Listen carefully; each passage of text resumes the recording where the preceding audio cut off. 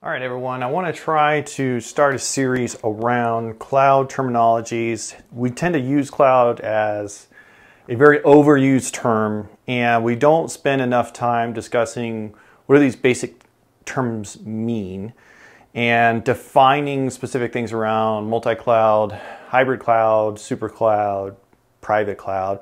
What are the definitions? What does that actually look like? And try to put a little bit of a perspective around those terms.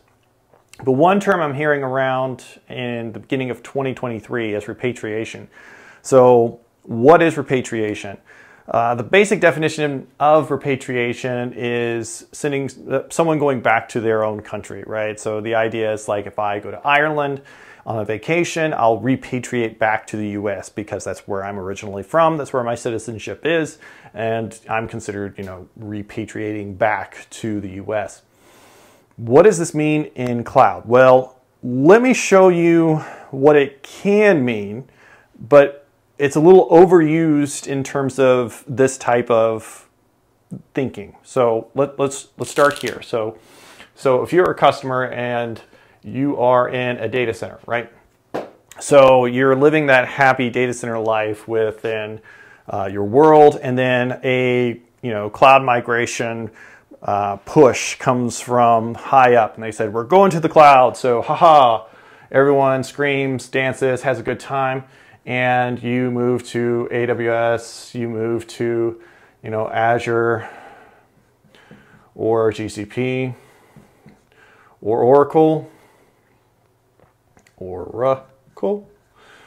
You move over into one of those clouds, and then this is gone. There's no longer a connection between your data center and the cloud.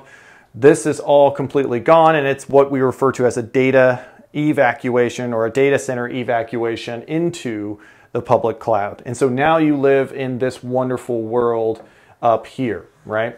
Repatriating would be moving from this wonderful world in the public cloud and then going back into a data center, right? Now, this idea is then removing all of your stuff out of the cloud and then going to a data center. Now, I would love people to kind of conceptually understand that this is a very small amount of folks that are out there. Does it happen? Sure. But I would say that this is probably less than 10% of the customers that are actually looking at moving from the cloud and then moving back from the cloud. And there's a couple of reasons to that we'll get into as we discuss what is cloud, what is a private cloud, and what is multi-cloud. But let's take this away and let's talk about what the majority of this actually looks like. So we've heard a lot of terms also around cloud called like cloud chaos and cloud smart. And we'll dig into that more in our multi-cloud discussion. But the concept is going to cloud without thought of what should be there, or just basically shoving everything into the cloud, right? Where cloud smart is more specific. How do we want to actually start consuming clouds, and how do we move specific workloads into the cloud? Now, what does cloud consumption normally look like? And I would say is probably a healthy way of viewing it. So instead of this like going back and forth and all of this kind of chaos that's happening, it's more like this.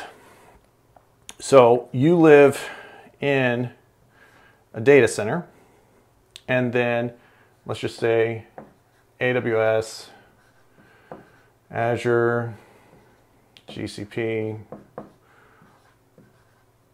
Oracle are up here. There is a connection between your data center and the public cloud, but it looks a little bit more like this. So the idea here is that you're not evacuating from anywhere. You're consuming the services and the solutions that you need within the cloud and within on-prem, right? So a lot of repatriation is just a lot of dramatic terminology that they say to scare one way or the other.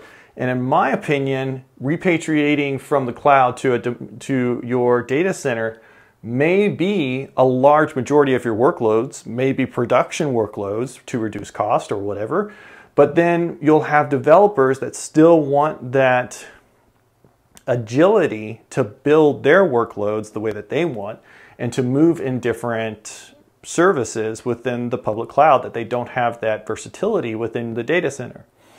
So this is where you'll start seeing kind of a spread of, okay, well, this works in the cloud and this doesn't work in the cloud.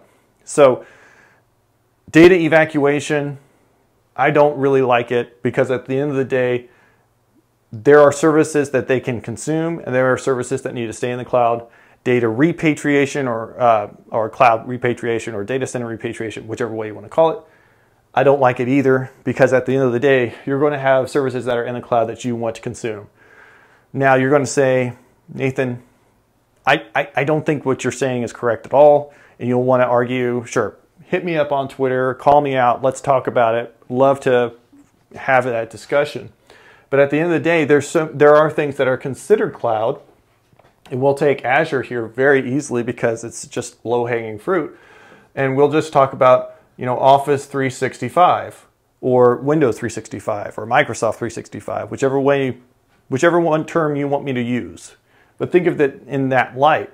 So do you like running Exchange servers in a data center? Do you like hosting your Active Directory, or do you prefer to have like single sign-on across multiple different services and prefer to have a cloud-based SharePoint, Teams, cloud-based ability to do emails and all of that things? I'm pretty sure most companies prefer to have that cloud-based solution that has a limited amount of need for individuals to have to actually do administrative tasks, updates, and all those different features on those areas. So that's one example of multi-cloud or cloud smart, where that's a cloud service that you are actually consuming. That's a SaaS service or software as a service that you're consuming that is not part of your private cloud. It's probably linked to your private cloud or your data center. And you are consuming it regularly, and that is a cloud smart example. So when we talk about repatriation, are you probably going to run out of Office 365? I seriously doubt it. Because at the end of the day, there's just too much cost effectiveness behind the service that it maintains those incredibly important services that must be up. I don't think anybody wants to remember the time when email died and nobody could email out or in, or marketing couldn't send out their marketing pushes, and all of those things happened. I don't think anybody wants to go back to those times. So that's what we tend to think about. We'll go into more in terms of what does a private cloud look like, multi-cloud, et cetera, et cetera. And we'll go from one thing to the next. Appreciate you joining me today. I hope everyone has a great time.